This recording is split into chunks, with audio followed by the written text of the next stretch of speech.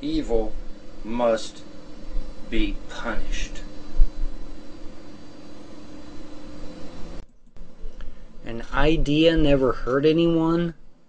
Were you drunk when you said that? Hey, I haven't.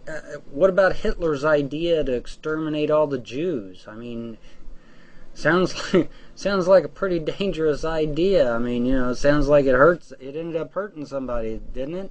I mean, what were you thinking, man? Didn't you proofread your stuff or anything? I mean, you were drinking wine. Maybe you had a little too much wine to drink, man. But yeah, I think ideas hurt people. Yeah, I think you missed the mark on that one, dude.